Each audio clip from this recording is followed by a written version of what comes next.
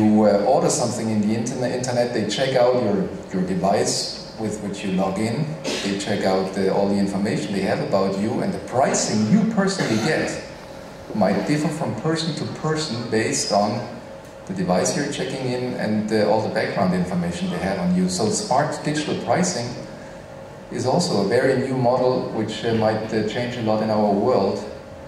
And if I look at some customers in China, 40% of toilet paper they're selling is sold via e-commerce and not in the supermarket anymore. So the world is changing here. Could be an opportunity, could be a threat. During the last decades, we have seen a steady global growth, and the good thing is that poverty is on a decline. Of course, it is still there, but the percentage of people which live below a certain daily or monthly allowance is getting smaller, and that is supporting consumption, and that is supporting growth, which again is a positive trend. So overall, I guess the economic success is paying off, but we have to make sure that that is also divided in a reasonable and in a fair way between all parties, so that the freedom remains. Difficult for our business certainly is when you look at the raw material that pulp prices have been or are at a very unhealthy level. And it looks like there is not too much capacity coming on stream over the next few years. So we have to expect that pulp prices remain high, and that is a burden for many paper mills around the globe at the moment. And of course, with, packaging booming at the moment, but also people talking about paper as a construction material, people talking about cellulose fibers for biofuel, for example. There is huge competition around fiber.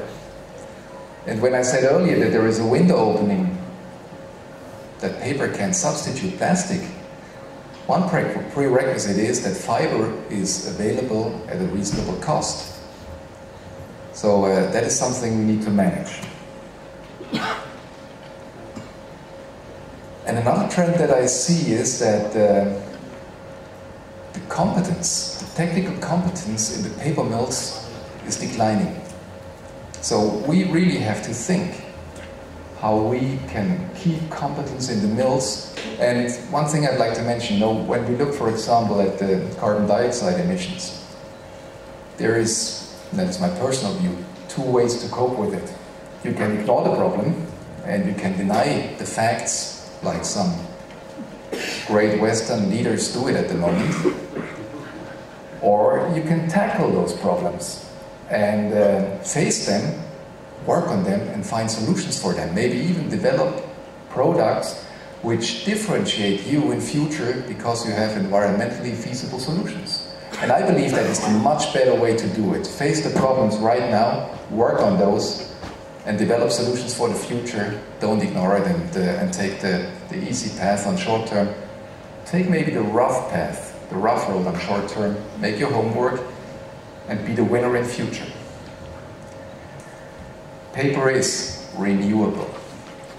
We don't have a raw material here which needs a few 100 million years to develop.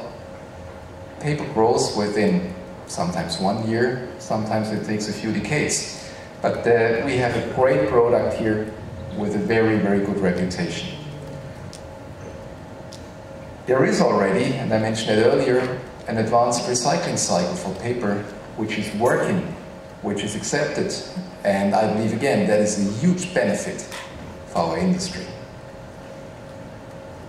Paper is biodegradable, and that really makes the difference to plastic, which, if you find it in the ocean, will still be around in a few hundred years.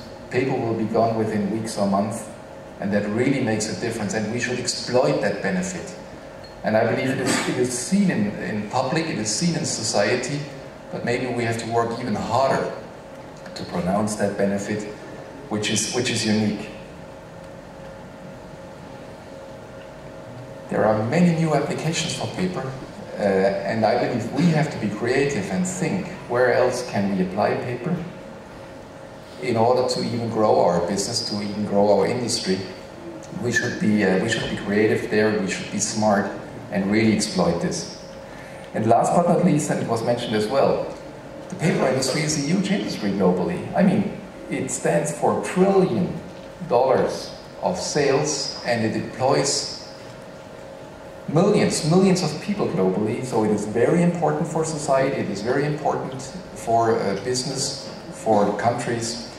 And so from that point of view, I believe we have a very good product and a very solid basis. This is also reflected in the numbers here, and you see that paper on a global scale, this is paper production, is still growing. Last year we passed basically 430 million tons of paper globally. And if you look at 2018, nearly 1/4 is still graphic papers, and I will get back to that in a moment. Of course, graphic papers have been declining globally. We'll talk about that a little later. But we see also that it is bottoming out, maybe the decline, and we see that there is still need for wood-free uncoated papers, and there are graphical paper grades which are still in need and which are still used. Then there is, of course, a huge number, basically 60% of board and packaging. And the e-commerce really is driving the growth of those grades. And I cannot imagine how our society, how our industry would survive right now without board and paper for packaging purposes. It is very essential, and it is a sustainable product with the recycling cycles that we have. Then there is, of course, tissue at a lower level, 40 million tons globally, but growing nicely, as you can see. And that is one of the grades that will continue to grow. I don't see any substitution there, so that is definitely a focus area. And then, of course, there is specialty papers, and again, on a lower level, but they also grow nicely over the decades, and there is potential there. Now, what is the situation when we look at where investment takes place? Maybe not surprisingly, 60% of investment comes from Asian customers, and that is, a lot of that is, of course, China. Then there is quite remarkable activity still in Europe, not so much in the rest of the world. If we look into the regions, Asia, in the last 20 years, basically the paper production has doubled. Of course, of those 230 million tons, 120 million tons is China, so that is the dominating market. And China has grown over the last few years 5%, with a little more than 5% on the paper production side. But in the last 3 years, from 2017 to 19, 16 million tons of new capacity came into the market, 1/6.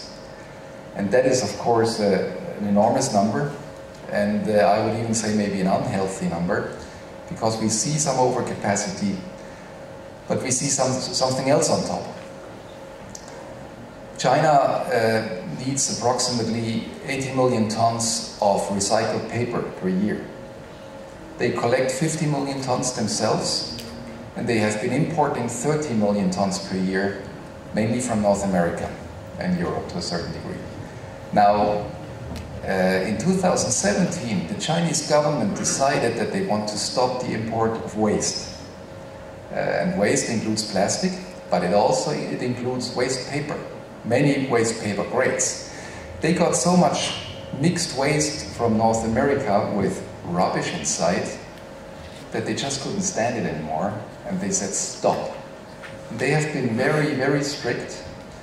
And the 13 million tons of import came down to 15, maybe 12 million tons in 2018, which means that they have a lack of fiber in China. And the lack is so severe that customers stopped the execution of orders for new paper machines, that they are shutting down paper machines in a sizable scale because they don't have fiber. And that investment now is going, instead of China, to Laos, Vietnam, Malaysia or Indonesia. So we see really a severe situation in China at the moment. And I see right now only 1 or 2 new paper machine projects for the next 12 months to come, which is a situation that we have not had in the last 20 years. So that is has quite an impact, and could be an opportunity, but we need to watch that carefully.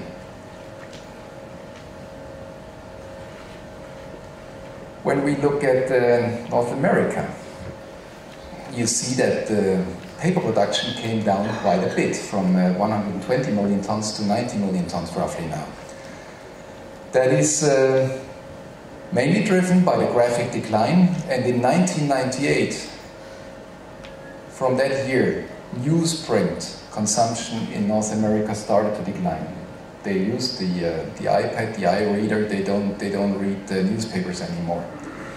And so many graphical mills in North America have disappeared, and that is basically why that number went down so badly.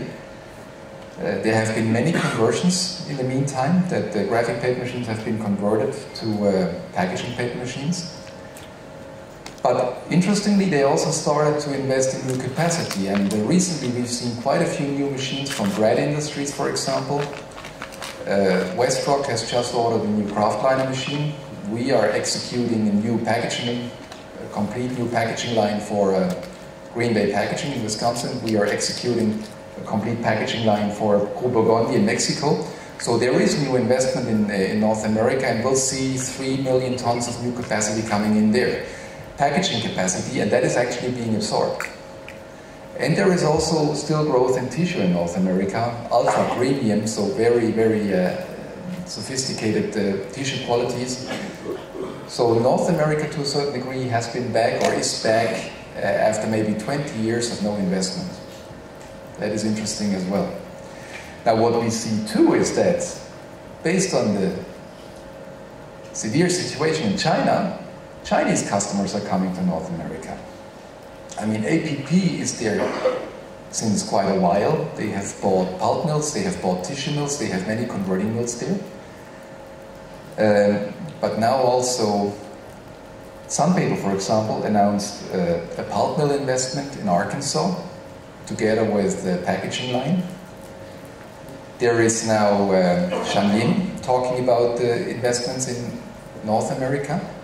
And Nine Dragon, for example, I'm sure you heard it or you read it, has bought the Byron mill in Wisconsin, and they bought the Rumford mill in Maine. Really old assets, but they want to get a grip on pulp, they want to get a grip on paper to export it to China, and they want to get a grip on the North American market. So things are changing interestingly there. So very interesting situation as well in Europe. There is activity, and the paper is growing there.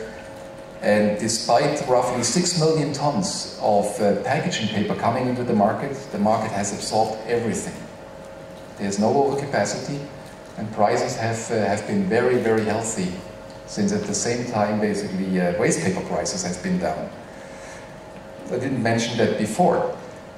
When China stopped the import of mixed waste, the prices for mixed waste in North America went negative, which meant you had to pay to get rid of it.